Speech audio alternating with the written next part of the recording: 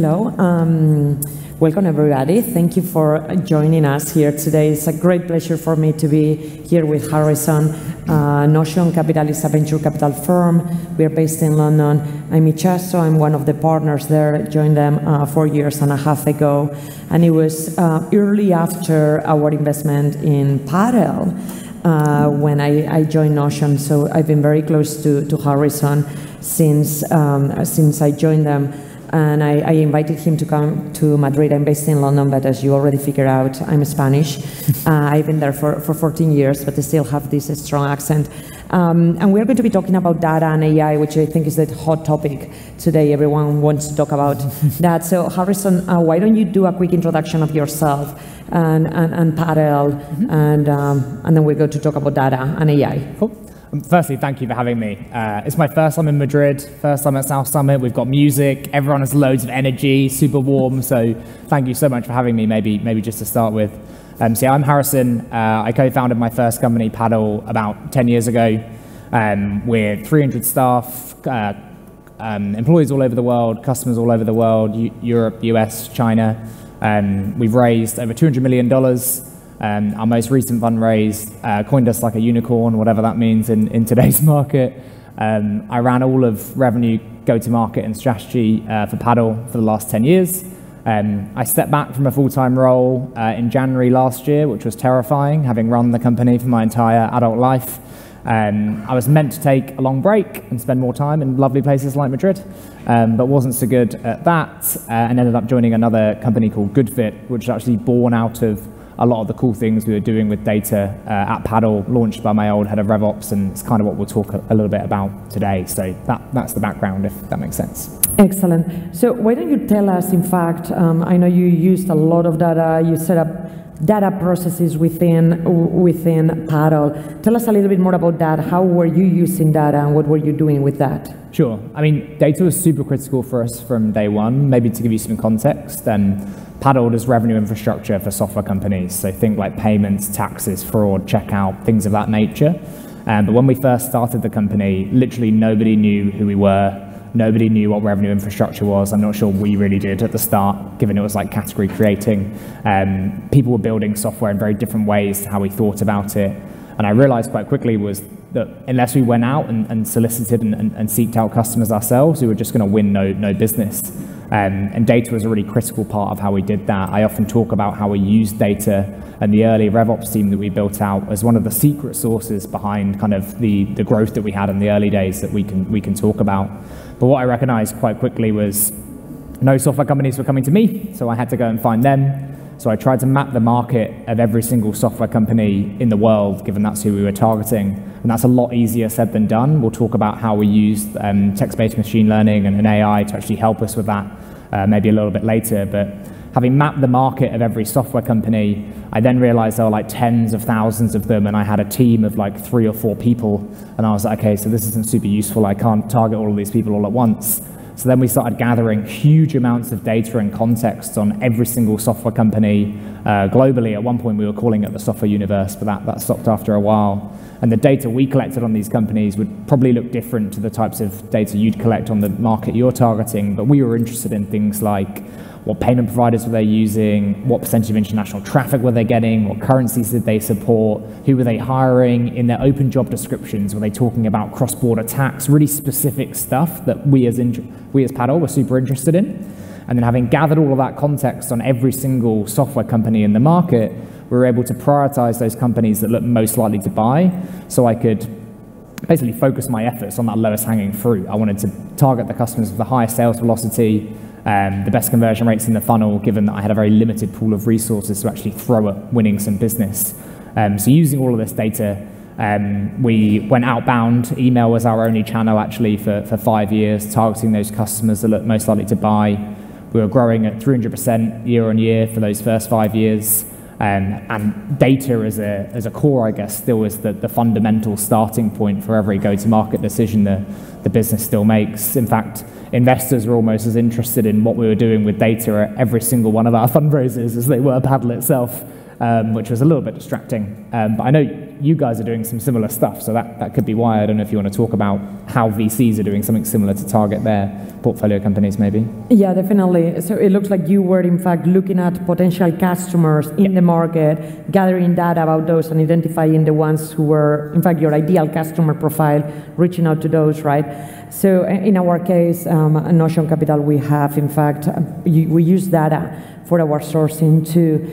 We've built a proprietary tool internally. We have 2 developers in the team internally, and we are basically tracking some signals in the market. We track when people from very fast-growing businesses leave those businesses and either put something like a stealth mode on their LinkedIn profiles, or founder of a new business. We track angel investors all over the world. We have long list of founders, of angel investors. We track where are they investing, where are they becoming advisors. And so that brings us a big deal flow across Europe that we can target. And then we use data again to prioritize those, because obviously we do have a venture analyst team that reaches out to those companies. We are a SaaS investor, and we basically treat our pipeline as a SaaS company. So we have venture analysts who do the SDR role and take the top of the funnel and start reaching out to those. So basically, we are applying the same things that we tell our companies in SaaS to do. We do the same thing with our pipeline as an investor. That's what we are using. But that is using data. I think the next step is about learning from the data ourselves. At Notion, we haven't started to use AI on top of that, but I think you guys were using also artificial intelligence on top of that data, right? Yeah, and we were doing so quite early, actually, at least in a basic way. And maybe to give you the context as why. So Paddle targets software companies, and even more specific than that, we had to target software companies that had a checkout, because there was a lot of the tooling around the checkout that we actually supplied. And they're actually in the minority in the software world, which is kind of wild. Most people are like sales-led, selling to enterprises with high ACVs. And it's really, really tough to actually identify companies that those things are true for. If you ever go to something like LinkedIn and try and filter for like software as a category, like you get so many false positives, like software development agencies, for example, as well as false negatives, like Hootsuite, the big social media automation tool, lists themselves as like advertising services, so we wouldn't pick those up. So that was one challenge. The next is then trying to identify within that who is using a checkout. It's even harder. People use things like technographics, which is like which technologies a company is using in order to identify maybe if they're, in our case, they were using a checkout, but coverage there is poor because sometimes technologies are behind like login panels, which are very difficult to scrape and crawl. This was a really big challenge for us. The way I solved it at first was very stupidly. We just hired 8 full-time people in central London called lead development reps who are just trying to kind of clean and mangle these sets of data into something useful for us, which was incredibly expensive and maybe not the best call. But then we started to use AI to actually solve that problem after a while. So specifically natural language processing. What NLP is quite good at is like classification. So if a human is able to like look at a website, read it, do a bunch of research, and then categorize that company, the thing that they've just been researching, that website, as group A or group B, natural language processing and NLP is pretty good at replicating that, basically. So we manually labeled thousands of software companies and non-software companies to train one model, and then separately we had another bunch of data that we labeled as either like checkout software companies or sales-assisted only software companies, as we called them. And we trained these models to predict whether a company we were targeting was indeed a software company, and then latterly whether it was a sales-assisted only or a checkout-based software company. It was basically just taking all of the text from their homepage, processing it, and then spitting out a probability as to whether it was indeed a software company or one of the checkout companies we cared about.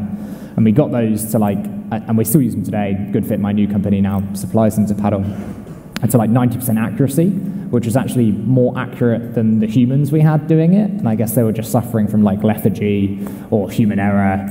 But even more importantly, we were able to process huge numbers of companies all at once as opposed to just a handful. So that was our kind of first stab at it, using NLP to classify those companies that we were trying to sell to in the first place. Because without having mapped that market as the first stage in that kind of go-to-market process, it's very difficult to then prioritize within it or decide who you're going to go after. So that's how we started to use it and continue to use it today, quite frankly.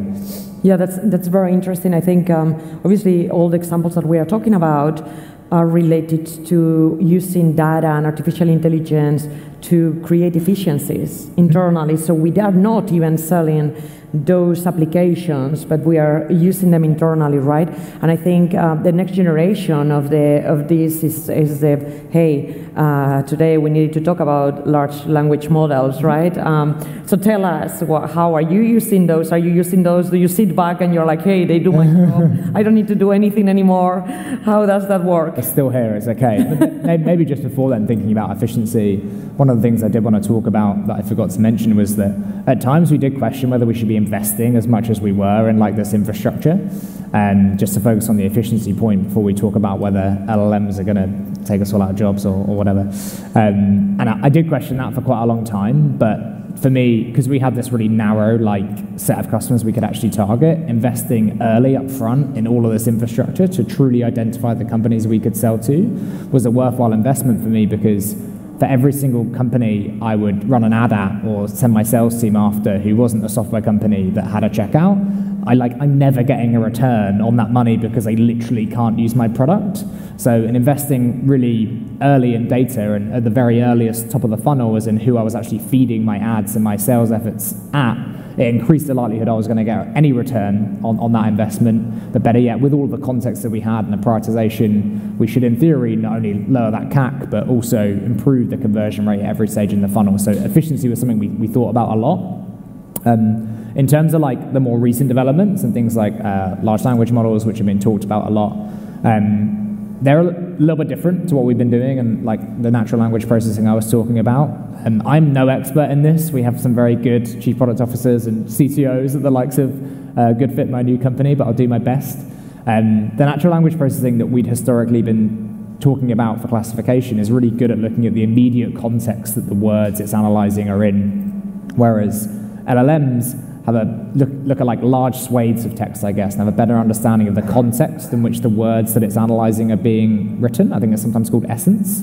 But interestingly, as far as I understand, they're not so good at the classification use case, which was really important to Paddle, and we've since applied to identify things like fintech companies or e-commerce companies or label something as B2B or B2C. It's not actually good at that. It's much better at a lot of the conversational use cases. You'll see chatbots are everywhere right now, and they're a really great way to allow a user to interface with a report builder, talking to someone about the report they want to receive and interfacing with that individual, or the generative use cases, which are also super popular, generating things like blog posts. But so far, we haven't actually found a use case for the LLMs at Paddle, I don't think, but certainly not GoodFit, my new company, largely due to some of the limitations that they have, to be honest with you. Yeah, can you tell us maybe what do you do at GoodFit? Because in fact, it's exactly what we are talking about here, right? Maybe. Yeah. I mean, GoodFit was born out of a lot of what we were doing at Paddle with this data. At some point, as I said, the investors were so intrigued by it, they kind of asked my head of RevOps to maybe go and launch his own company and apply some of these principles to other businesses, which was amazing. I was so happy for him. He's like my best friend, but I did have to find another head of RevOps, which was a nightmare. But GoodFit now supplies data to sales and marketing teams, born out of a lot of the principles that we were talking about there. But yeah, in terms of limitations, I guess, and why we haven't yet used things like large language models in what we're doing, I think there's a few. And again, having had a walk around out there, there's probably a bunch of people who know this stuff better than me. But the ones I'm aware of, based on the use cases that we were thinking about, one of the limitations for me is that it feels like the language models more broadly, to be honest, are really good at drawing insight from your existing data set. So if I have 20 million companies in a database and I want to label which of them are B2B or B2C, it's going to be really good at that. in the classification use case that I described. But having found those, it's not going to find me a net new 10 million other companies that I could go and sell to. So they're almost quite a good way to interface or compute stuff out of an existing data set rather than finding you like net new data, if that makes any sense. It's quite difficult to explain. But the thing that's more commonly talked about are the issues around like hallucination. So because things like the large language models are trained on the web and thus sometimes inaccurate data or incomplete data sets, they often spit out inaccuracies or sometimes can even just like contradict itself. So I think this ties into some of the generative use case stuff. Like ultimately, these models are only going to be as good as the data that we feed them. I was at SaaStr just a few days ago, and a friend of mine called G. Caban, who ran growth at like Ramp and Gorgias and Segment, he's really sure that these models are going to replace like the handwritten outbound emails that SDRs are sending today. And I kind of was chatting to him about it. It's like, depending on the data you feed them, like maybe, like I think we'll probably get there, but if you feed one of these models just basic like company name, industry, and employee size, the message that it's going to automatically generate is going to be, hey, you're in industry X and about the size Y, like you should use my product. Like it maybe replicates a really bad sales email you were sending before, but our goal isn't to replicate bad stuff, it's to do stuff slightly better. And if you fed that same model a much richer, I guess, data set, you could produce, I think, much more impactful results. So to give you an example of that, I work with a company called Clary. We supply them the data at GoodFit. They do like forecasting for B2B sales teams. And if we fed them data on things like Sure, industry and employee size, but also like the size of particular functions or open jobs that company has, or even all of the job descriptions for every open job they have, they'd be able to compute programmatically much richer messaging as a part of their like outbound process, like using just those examples to do this on the fly. Maybe they create a message which is like, hey, I see you've got a RevOps team of 5 people, but your company's 500. I'm really glad there's an open job to scale that team, and within its JD, I see that you want this person to roll out your first version of forecasting at company X. Here's how Clary, in that example, could help you do that. It's a much richer message, but it only can be produced if the thing you're actually feeding the model with is a very useful and rich set of data in the first place. So the hallucinations thing is pretty broadly talked about. And just probably final question, everyone in the audience is thinking, probably I can build those efficiencies myself too. Maybe can you give just a piece of advice to anybody that is listening to this and is like, where do I start? So what are kind of the next steps for that? Mm-hmm. How would you start about that if you are the founder of a company and you want to start building that? Yeah, I think it's an awesome question. I think something we're actually seeing right now, which I'm not sure is necessarily positive, but people are just trying to shoehorn some of this technology into what it is that they're doing. Like I almost feel like we're massive laggards for not actually having implemented something like this at GoodFit just yet. But I think it's like any product development, right? You need to deeply understand the problem that is you're trying to solve and then think about the tools at your disposal in order to actually go and solve that problem. So if AI or generative AI or anything along those lines can go and do that, awesome. I think the really obvious use case is a lot of the generative stuff that we focus on in terms of text, like producing summaries or summarizing content. If it's not necessarily customer facing, it's probably a nice place to start to actually start building some efficiencies internally before you expose yourself to your market and to your customers whose experience you obviously want to protect a lot. So I'd maybe think about internal efficiency before you thought about making the customer's life maybe any easier. Probably my suggestion. Fantastic, great to understand also that we can use data, AI internally even before we can expose the customers to all these products and to maybe the questionable accuracy of some of those models. I think it's good to test them internally. So thank you so much, Harrison. Thank you so much, everybody. And I hope you enjoy your afternoon. Thank you, guys. Thank you.